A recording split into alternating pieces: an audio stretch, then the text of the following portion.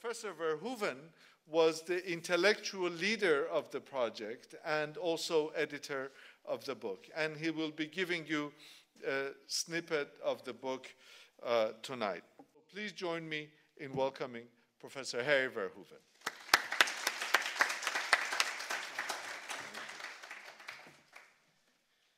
Thank you so much, Mehran, for those very generous and kind words. It's been a real pleasure to work with the entire team at the center, especially Mehran, but also a special word of thanks to Susie. I don't know where is Susie. I think Susie is right there, who's been incredibly useful to me as the editor, but most importantly, perhaps, to all the authors who have contributed to this work. And I'm also very happy to say, where is he sitting over there, Afyari Elmi, my good colleague and friend at Qatar University, who's contributed a very important chapter in this book that I'll mention later, which deals with illegal fishing and piracy and the dynamics between the Horn of Africa and the Middle East.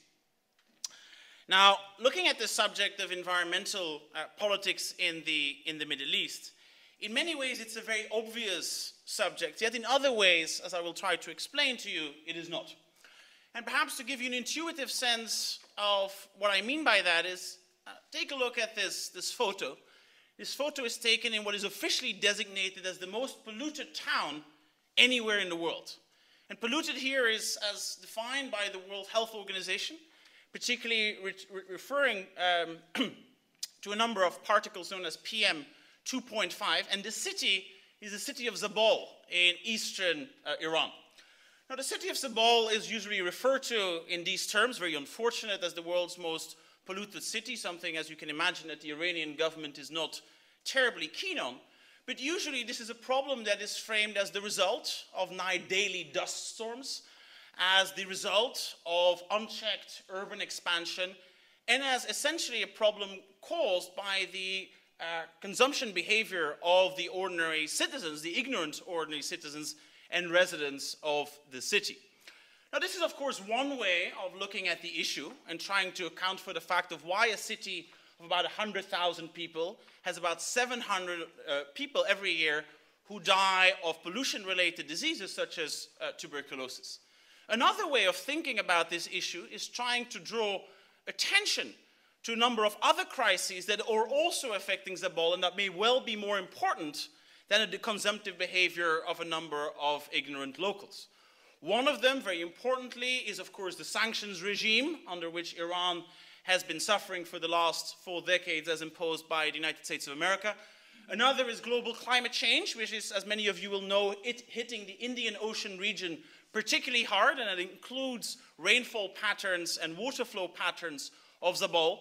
But another, and perhaps most crucial one, is the fact that Zabul draws most of its water resources from the Helmand River, which comes from Afghanistan, yet most water in Afghanistan these days goes to the cultivation of poppies to make opium and then, of course, henceforth, heroin.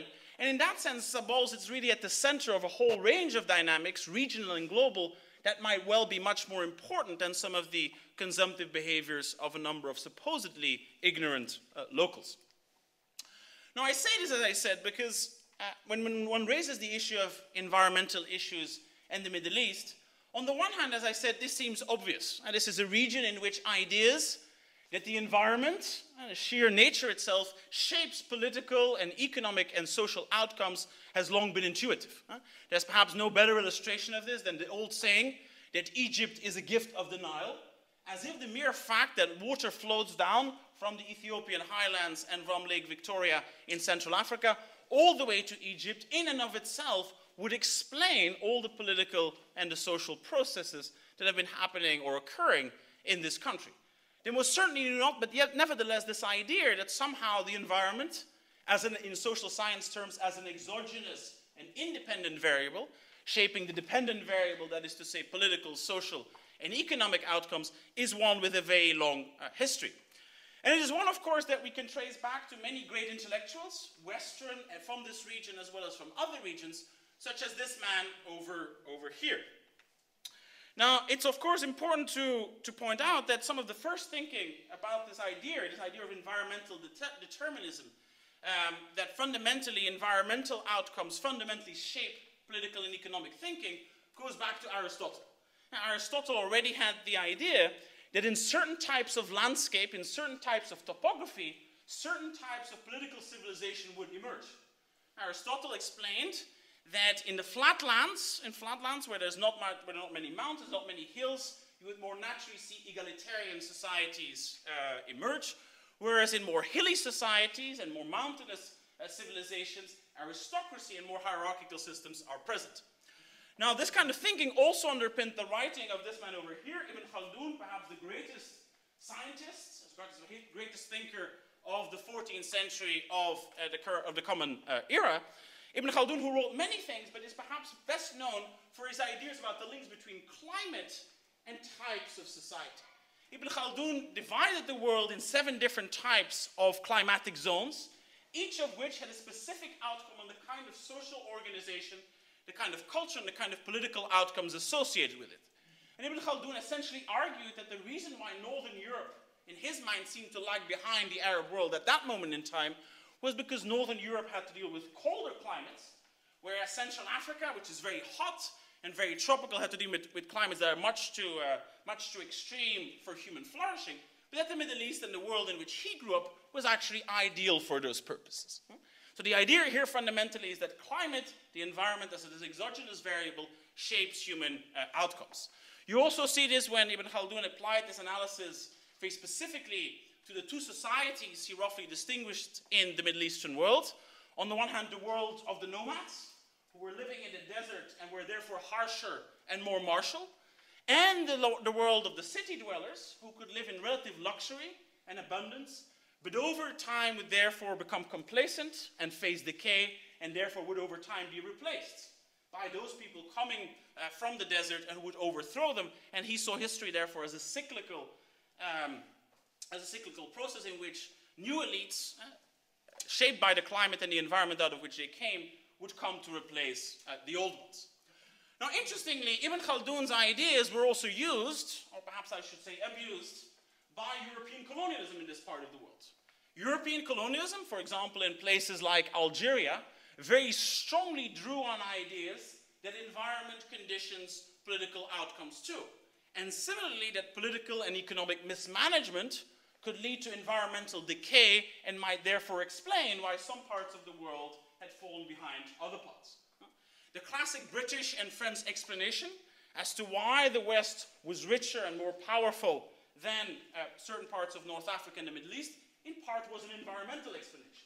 When one reads the chronicles, certainly of the French colonization starting in 1830 in Algeria, one is struck by the repetition, incredible amounts of repetition of how the French essentially blamed the local population for mismanaging natural resources, and essentially argue that colonialism is an entirely legitimate venture because it has far greater knowledge and a far greater understanding of these scarce resources and is thereby making a contribution to humanity, to civilization as a whole.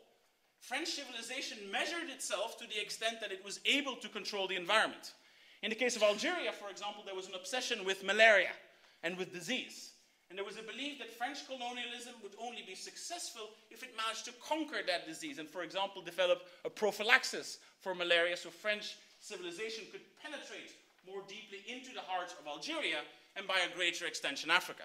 Hence, of course, why you get the very famous French hygienist and leading colonial thinker, Jean-Noël Perrier, as saying that colonizing is sanitizing. At the end of the day, colonialism is nothing else but the responsible management of natural resources, even when local people do not understand why we are undertaking this venture. It's very interesting that people like Perrier drew very explicitly on Ibn Khaldun, saying, we didn't even invent this kind of thinking. It's the kind of thinking that existed here for a long time. We are merely bringing back this wisdom to the shores of North Africa. Now, this line of thinking, environmental determinism, is still very present in the 2 dominant patterns of thought about the links between the environment, economic development, and politics. And the first instance in which you see this very clearly is a line of thought that I would describe as technocratic environmentalism. And this is essentially a line of work that declares itself to be resolutely apolitical by just trying to focus on environmental facts in a strictly scientific manner, and by using the rigorous scientific method, that is to say, one first observes, one then intervenes, one then carries out a diagnosis, one then evaluates the entire cycle, and one then go back to observing once again. In the words of Jeffrey Sachs, perhaps the world's most influential development economist, what he proposes is a profession of rigor, insight, and practicality. A strictly apolitical, positivist manner of approaching the environment and trying to isolate the exogenous variable that is responsible for social, political, and economic change, and one then tries to intervene based on best practices.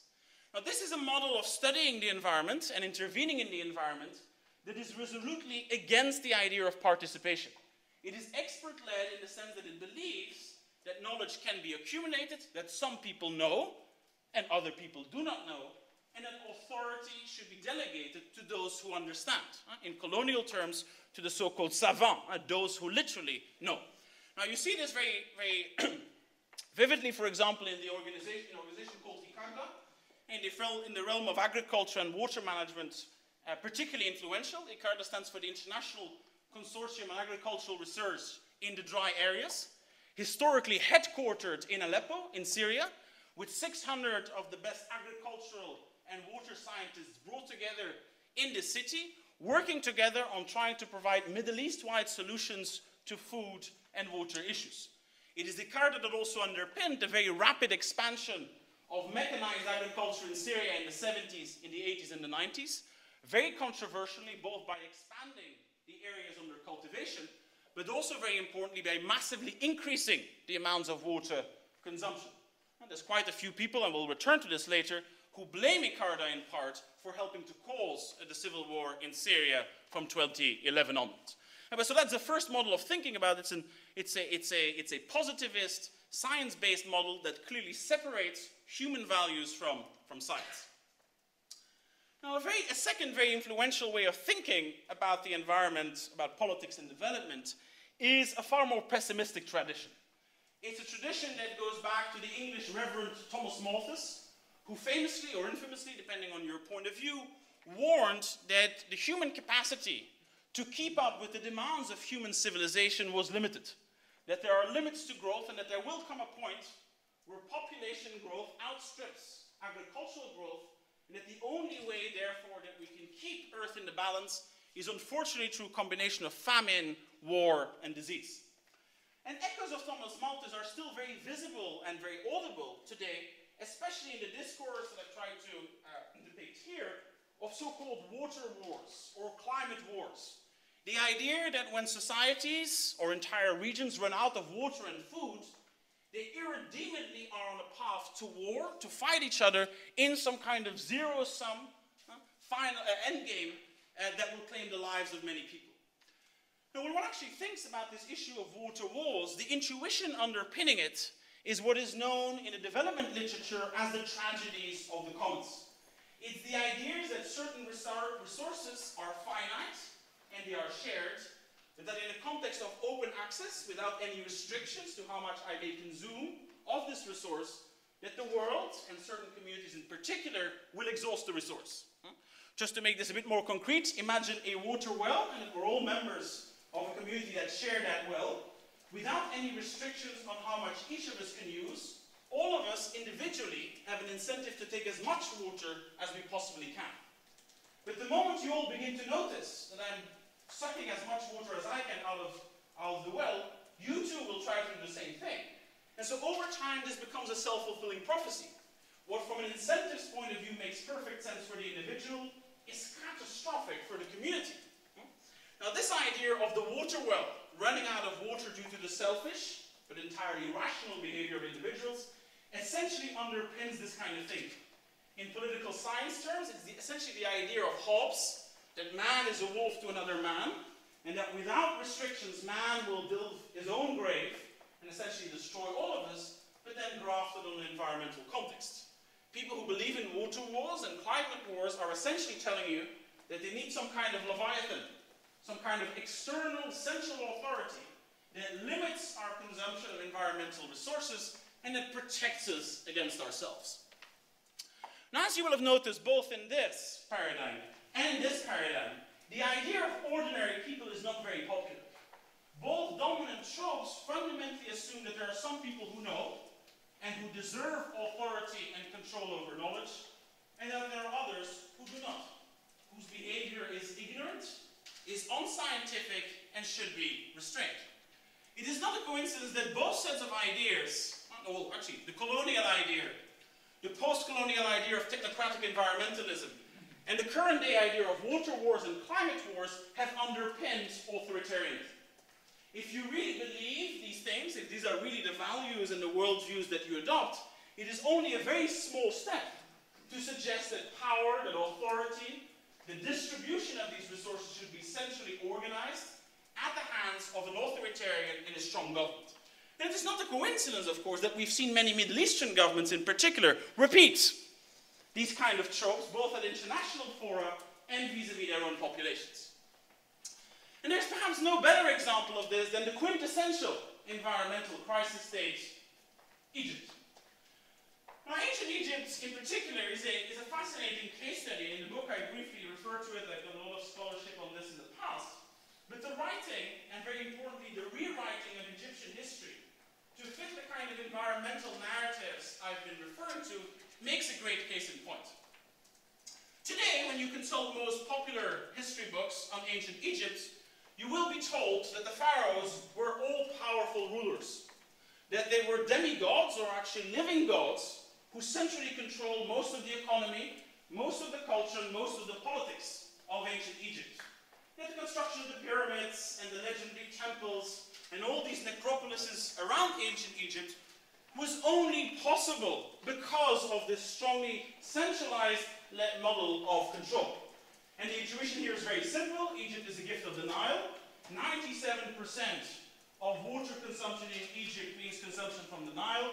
It is too risky to allow this to individuals or to communities to decide consumption levels themselves. Therefore, the pharaoh had to centralize power.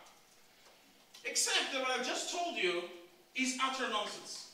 There is not a single shred of evidence in ancient Egyptian history to suggest that ancient Egypt was actually an authoritarian state in which the consumption of water was limited and in which it was the state that undertook big hydro-infrastructural construction like big dams or big canals. In ancient Egypt, there was not a single dam constructed, not a single one. Centralized irrigated agriculture in Egypt began at the very end of the New Kingdom, that is to say at the very end of the highlights of Egyptian civilization. For many thousands of years, Egypt thrived exactly for the opposite reasons, because it had a decentralized model of production. The pharaoh and his administrators never tried to micromanage how much water an individual farmer could take. They never told communities, grow weeds, or grow sugar, or grow barley, or grow whatever. There were no central edicts. Farmers were trusted by the political authorities. They believed that farmers themselves best understood what the environmental and economic circumstances of that moment in time were, and that they could best adapt dynamically to the changes in the annual flood. The Nile is a river in which the annual flood changes from year to year. The great secret, the reason why ancient Egypt was the breadbasket of the Roman Empire, why it was able to export food across the Eastern Mediterranean, was the very opposite of the reason you have been told. And why were you told that ancient Egypt was a centralized state with an all-powerful pharaoh and with an interventionist bureaucracy telling you what to grow? You have been told that because since the beginning of the 19th century, there is a very different political regime in power in Egypt. And that regime is embodied by the man who built modern Egypt, an Albanian mercenary turned Egyptian state builder, Muhammad Ali Pasha. Muhammad Ali Pasha had the dream of turning Egypt into a European-like state, with a strong bureaucracy, with a strong army, and with a strong tax collection service. And in order to do so, Ali believed that the key to doing this was to extract as much surplus as he possibly could from the Egyptian farmer, to try to control and harness the waters of the Nile as much as he could through giant construction projects, and in the process, as he generated food, to sell this to the outside world and to use this money for industrialization, an early form, if you like, of import substitution industrialization. Now, this idea he didn't invent himself. He got this idea from a number of people who had invaded Egypt a few years earlier, and that were the French. The French, even after the withdrawal of Napoleon, left a number of scientists behind the so-called savants, literally in French, those who know, people whose sole task it was to try to connect Egyptian history and the miracles of ancient Egyptian civilization with the modern miracle of the French Revolution. The French Revolution, which was meant to be universal and above all centralizing of political and economic power. And so ancient Egyptian history was rewritten by these savants and by Muhammad Ali's bureaucracy to suit the new pharaoh, the man who imagined himself to be the new leader and who needed history to essentially tell his citizens, I know you don't like this, I know it's tough work, but this is the way it has always been. Egypt has always been an authoritarian state. There is simply not enough water to go around, and therefore you will accept my plans no matter how brutal or how destabilizing they are for you as a people. Now, it's not a coincidence that to this day, of course, the Egyptian state and the Egyptian army dominate most of the consumption of water in Egypt. It is not a coincidence that most of the best land in Egypt is still allocated to the military-industrial complex.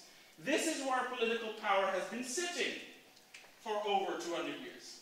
But it is essentially premised on what we call an environmental narrative. A storyline that seems to make intuitive sense, even if it lacks all evidence in all material evidence in actual fact. Now what the book does is try to unmask, to contest, to deconstruct some of the leading environmental narratives that we have seen emerging throughout this macroregion. And it tries to show that many of these environmental narratives are not just the products of the Middle East, but almost always of the states, the societies, the markets of the Middle East in interactions with other parts of the world. In one particularly stunning chapter by a colleague named Ilya Gridnev examines another particularly harmful environmental narrative, namely that of the link between the consumption of charcoal here in the Gulf, including in Doha, and the reality of deforestation, of growing immiseration, and insurgency in another part of the world, in the Horn of Africa. And essentially, the scenario is very simple. The shisha you smoke, the grilled meat you like to eat here, or the grilled fish, the top quality charcoal to provide that consumption, those levels of consumption to you, tends to come from Somalia. The very top quality charcoal. If you talk to importers, to providers, most of the times it comes from Somalia. Now in Somalia itself, which has been a war-torn country, with a failed state for the last 27 years, unfortunately, this issue of the production of charcoal is unfortunately a major contributor to local environmental degradation. Huge amounts of forests are destroyed every year in southern and central Somalia in particular, to essentially bring them to Middle Eastern markets. Now in the process, they do not just reduce the, the tree cover in southern and central Somalia, they make the lands increasingly prone to erosion. In the process, they to chronic drought. Equally importantly, the trees that are cut in southern Somalia to enable this type of consumption, which seems harmless at first sight, is unfortunately majorly bad for the other export of Somalia, namely livestock.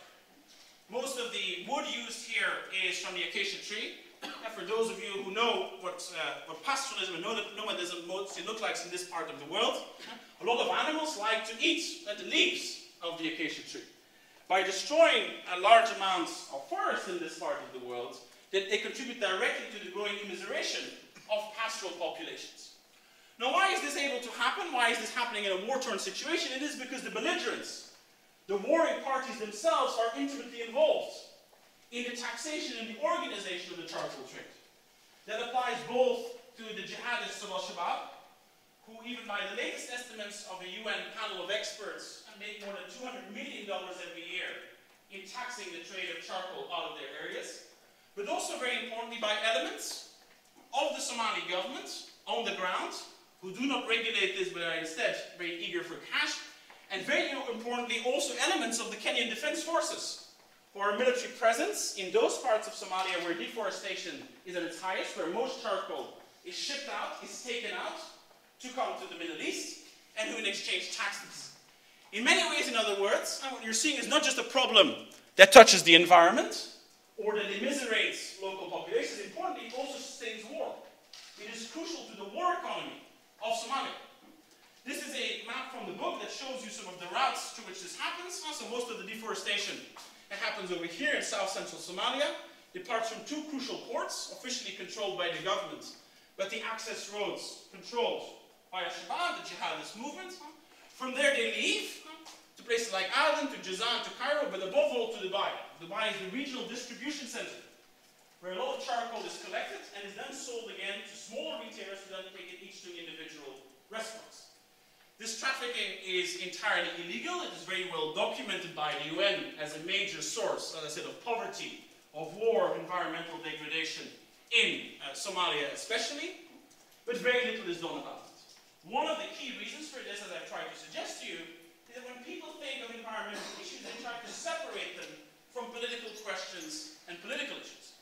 What this book tries to show and tries to argue is that the very way we think about the environment, the way we represent it, the way we claim to intervene upon it, is not an apolitical exercise. It is an exercise that is centrally concerned with questions of distribution. Who gets what? Who is accountable for what? Whose narrative is told and whose narrative is not told? Who has the authority to decide on whether to call something an environmental problem, a development problem, or a security problem? And I conclude by taking another chapter from the book, which deals with protests in Turkey in 2013. Many of you may remember some of the protests that occurred in the context of the intended transformation of the Gezi Park in the European part of Istanbul in early 2013. And originally, many of the protests around this park ostensibly seemed to be about the debate about whether this park, which was built on a former Armenian graveyard and then military barracks, was supposed to be turned, at least partially, into a shopping mall. And most of the protesters, at least this is what we were told, by the media controlled by the Turkish government or close to the ruling party of then Prime Minister Erdogan, we were told that most of the protesters were bourgeois kids with too much time on their hands who were trying to protest something whilst this mall would create thousands of jobs and provide new opportunities to the poor residents of Istanbul. Instead, what ended up happening was that this handful of bourgeois, spoiled bourgeois kids were joined by more than 3 million other Turks in Istanbul as well as in cities all around Turkey to protest against the transformation of this park into a shopping mall. Because for most of these protesters, this was not simply about a park. And I read you here from the pamphlet that they spread, that they distributed, to try to show just how central environmental concerns were to the growing economic, cultural and political concerns they had about the direction that Prime Minister, now President Erdogan, was trying to take the country.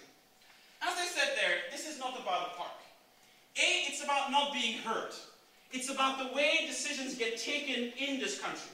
There was no consultation of local residents about how happy or not they would feel about the disappearance of one of the last green spaces in this part of town. There was certainly no consultation with many of the poor people who were also using this park, or many of the ethnic minorities for whom the park, as I said in the case of the Armenians, had special significance because it had been a graveyard for hundreds of years. It's also about the abuse of state power, about the way in which certain groups of people are branded as enemies of the state, are criminalized and are shut out of media access, and whose claims are said to be those of the spoiled ones, or the undeserving ones, or the ignorant ones. It's about media being censored. It's about the trouble that we have in getting our message out. Protests around Gezi Park were not reported on in official media. They were essentially organized through social media, through the word of mouth, through people finding other ways of raising the issues that they found important. And very importantly, a huge number of people who participated in this were minorities. People who say that whatever is happening in Turkey, that they cannot find themselves in the strong homogenizing tendencies of the Erdogan government to create all of Turkey and all Turks in his image. And for that reason too, this was not just a protest about the park, for them it was about democracy.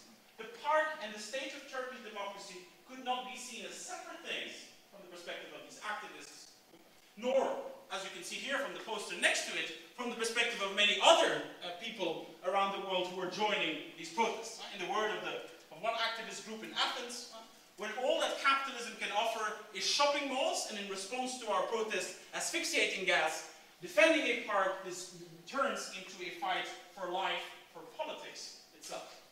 And this is fundamentally the message that the book tries to get across.